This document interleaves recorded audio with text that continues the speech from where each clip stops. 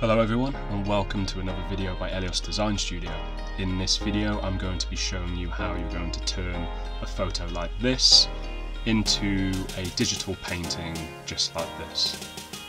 We're going to be doing this using the software Gimp, which is basically Photoshop, but it's open source, so you can do this for completely free.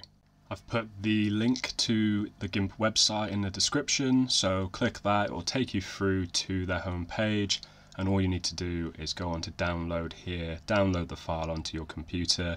Once you load it up, you'll get the screen like this. Now if you've never seen this before, it is quite straightforward. You've got all your tools in the top left here, where you can use the paintbrush, the pencil, the eraser, you can crop, you can rotate, you can scale images.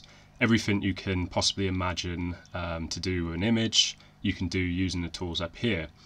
Now, under each tool there are different options, so for example on this one it's currently set to rotate. If I right click on it, then you'll have a load of different options, and you can basically right click on each one, right click on the paintbrush, you can then load up the pencil, airbrush, ink, and my paint brush. So we're mainly going to be focusing using these tools, and also the layers tab, which is down the bottom here. This is where we're going to create multiple layers to edit our image and turn it into a digital painting. So the first thing you need to do is to load up the image. So find the image that you want to turn into a digital painting, and all you do is File, Open, and then find the file. Now I'm going to be using this image. Do make sure it's a large image file, as the quality won't be good. So for example, this one is 4600 by 3000 in pixels, so do find a large image. If it's under 1500 pixels, then the quality of the digital painting just simply won't be as good. If you do have an image that you really do want to convert and the pixels aren't high enough, then there are websites, so just type in enhance image, and there's a number of websites that will enhance your image for you. Now once that's done, the first thing we're going to do is we're going to go over to the layers on the right hand side. So currently we only have one layer, which is the actual image we've just put on, but what we're going to do, we're going to double click on the text here, and we're going to call this layer base. So just double click on it and then type in base. Next, if you hold Control, Shift and D for delta, and then it will make a copy of that layer. We're going to call this one blur, because we're going to add a blur to the actual image on this layer. Once you've done that, make sure the blur layer is on top of the base layer, and then you're going to head to the top, make sure blur is selected. You don't want to be putting this on the base layer. Go up to filters and then go to blur, and then go across to selective Gaussian blur. Now here we're going to change the blur radius to 15 and the max delta to 0.65. Once done, hit OK. Okay, next we're going to go down to the base layer, click on that, and then Control, Shift and D again to copy it. Once copied, we're going to call this one lines, as this is going to really bring out the lines in the image. Once done, then make sure this is clicked on, and then press the up arrow and make sure lines is the top layer. Once that's done, go over to filters on the top menu, go down to edge detect, and then go over to neon, and we're going to change the radius to 3 and the intensity to 0.06. Once done, press OK.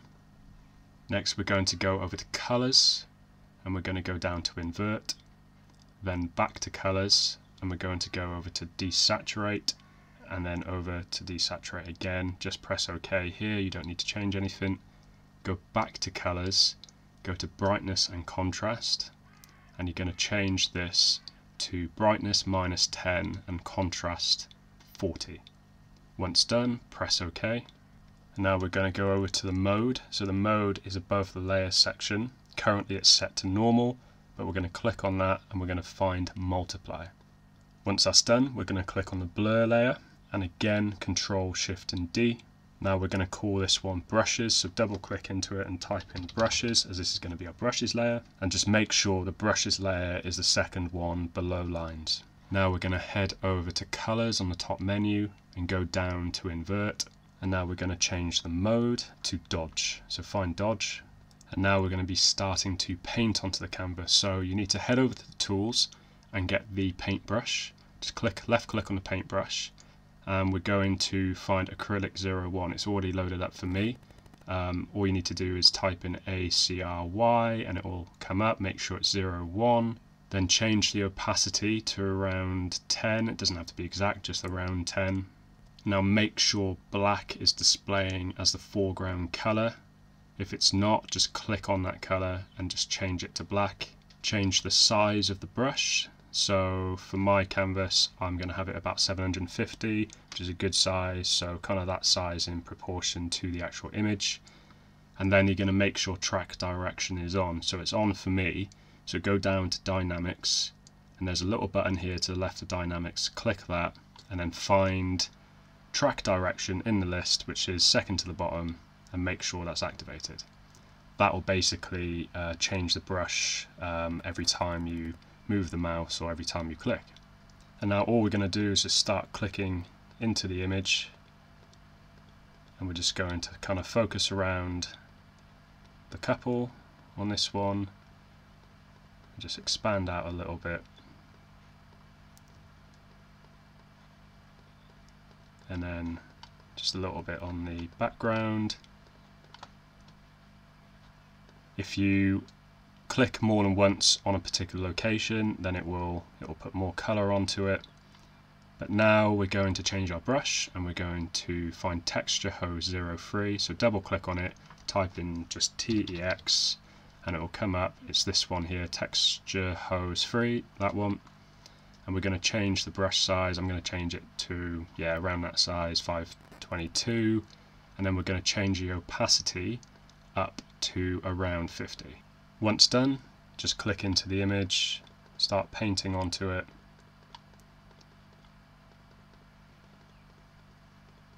Like so. Just around the image. And just kind of expand out. I'm going to lower the opacity as I get further out, just so it blends in more. And you're just going to keep doing that until you're satisfied with the image.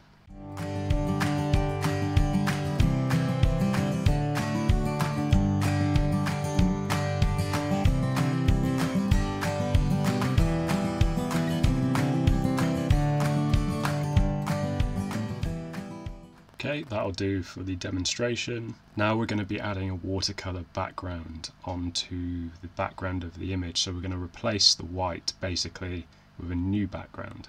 So in the description there's a link to my website where you'll be able to download this watercolor background for free.